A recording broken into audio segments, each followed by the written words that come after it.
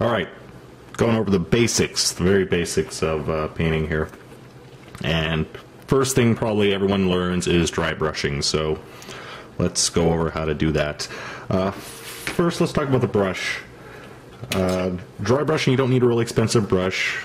This one was a cheapie, cost $1. You do want a flat brush, not a round, because the rounds, it's harder to get all the paint out. The best brushes are actually what are called cat's tongues brushes, and they have like a rounded top, almost looks like a makeup applicator. Those work really good because the paint occasionally tends to collect on the very ends, and you don't have that problem with a cat's tongue. So this one I just bought. This is my good old standard dry brush. As you see, you put quite a bit of wear on the brush, but this still works very good. And while I said I don't use rounds for dry brushing, I do use this one because this one is splayed out so far, it actually makes a really good dry brush. And occasionally when you need to dry brush something a bit more delicate, a small area, as my regular paint brushes get worn, they get downgraded into dry brushes, so this is another dry brush, though it doesn't look as bad. So the purpose of dry brushing is to highlight the figure, of course. It's a very simple, kind of crude way of highlighting, but it's easy to learn. It's very fast, of course. So let's give it a shot on our biothral here. This thing is undercoated in Vallejo model color English uniform, and I'm going to go ahead. I'm going to, well, what color am I going to use here? There we go. Desert yellow. I think this is desert yellow. The label's off. Would be a good highlight color for the English uniform. For the purposes of demonstration, so the dry brushing stands out a bit more, I'm going to mix in a little beige with my desert yellow. So here we go. Got the brush. And let's mix in a lot so you can see the difference. So I got a big goop on my brush now. Now we need to wipe it off. So paper towels work good. I prefer a t-shirt for major dry brushing since it absorbs a lot more. And you really want to rub as much of that paint out as you can, so you get to something like that. Now the best way to test out if you have the right consistency with your brush is actually to use your hand. If you dry brush over your hand, you can see I'm getting a good dry brush here because it's not filling in all the little wrinkles on the back of my hand. If you have too much paint on the brush and you try this, you see how you get streaks? That means you have way too much paint on the brush. So we don't want streaks. So wash that out again.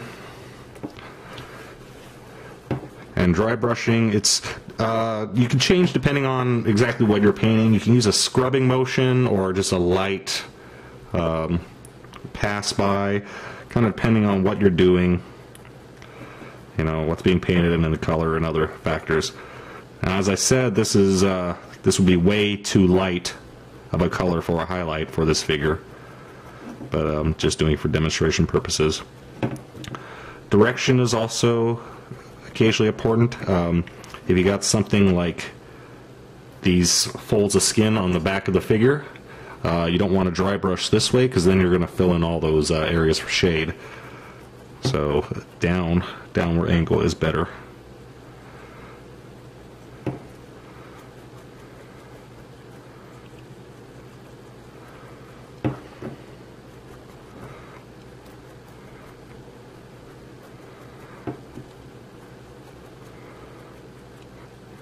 And so there we go, figure is highlighted.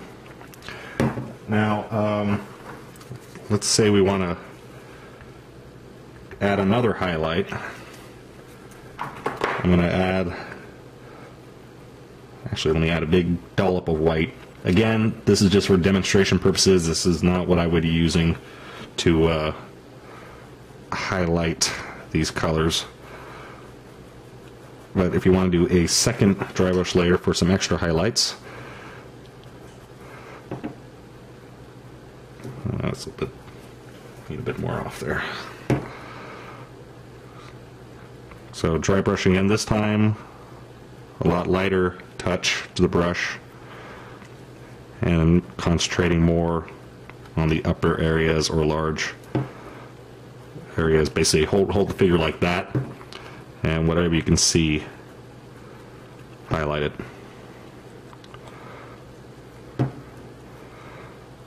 This is very messy, of course. I'm ruining the base that I previously demonstrated. But there we go. So that is dry brushing. Now, two things where dry brushing doesn't do that great on. First of all, it does not work too well on rounded surfaces, just because in order for this technique to work, you need to have basically some sort of texture for the paint to grab onto.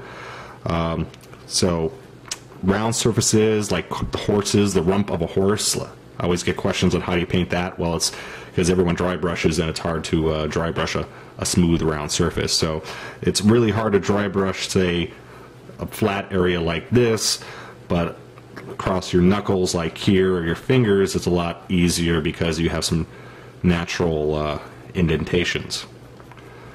The second area where dry brushing fails is it's not incredibly accurate as towards overhead lighting scheme. So when you're painting, you want to imagine the sunlight over the figure here, and that tells you where you place the shade and the highlights. For example, here, these folds in the back is a perfect example, actually. You can see, let me get a pointer. Because of dry brushing, hopefully you can see the highlights are like right here, wherever the flesh sticks out the most, and the shade is in the recesses where the dry brushing didn't get to. So basically, if using my fingers here, the shade is here and the highlight is here and here. However, with an overhead lighting scheme, the light would be coming from up here. So ideally, the highlight would be here, and then the shade would be here and down here. It's a subtle difference, but once you start applying that to miniatures using other more advanced techniques like layering or wet blending, the results really do speak for themselves, and you get a lot more contrast when painting the figure. So there is that. That's dry brushing for you in a nutshell. Very simple, effective, not perfect though. All right, thanks for watching.